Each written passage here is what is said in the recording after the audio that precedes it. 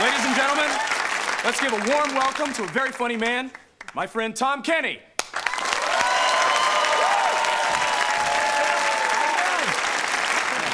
Maybe I should have rescheduled, huh? No, go ahead. Okay, yeah, I'll tell you all about it. Hi, my name is Tom Kenny, and as you can see, I recently broke both of my arms.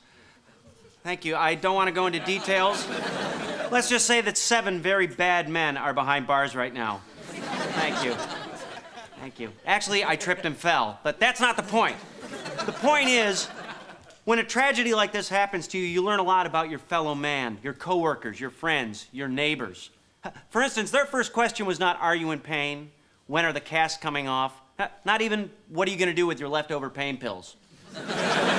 Swear to God, everybody across the board, their first question was, so, how are you going to wipe your butt now?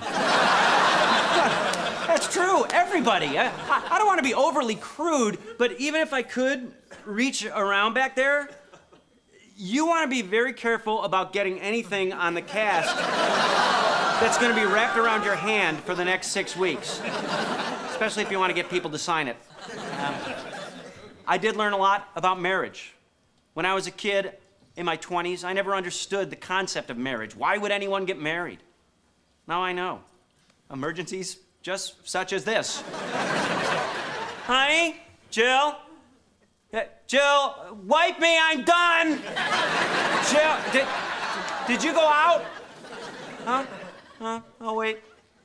This isn't the kind of thing that's addressed specifically in marriage vows. No minister has a crystal ball that good. Do you, Jill, take Tom to be your lawfully wedded husband, even if for a period of 4 to 6 weeks you should have to wipe his I do? Right there, that's the deal breaker. That's why people have spouses. I don't care how cool your roommates are. Very few roommates will go there. The ones that would, I don't think you want to hang out with them.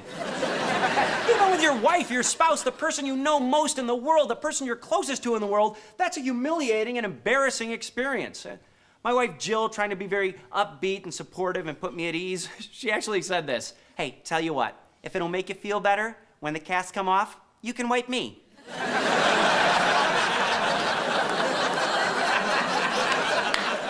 Completely missed the point.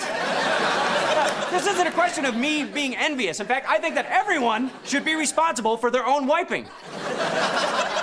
I really do. But think of that.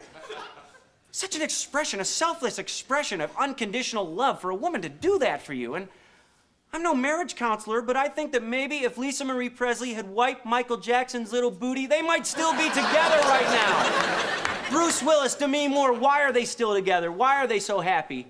Again, I don't know them personally, but I think that maybe there's some TLW going on there. Some tender love and wiping. I hope I've answered some questions tonight. It was good to address this issue that people have been asking me about the last couple weeks on nationwide TV. I do realize that for people that know Jill and I personally, it may be very hard from now on to go out to dinner with us ever again without constantly having in your mind a vivid, unsavory mental image of Jill and me and...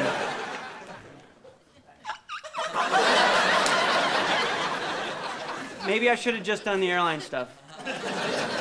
Good night. Thanks so much.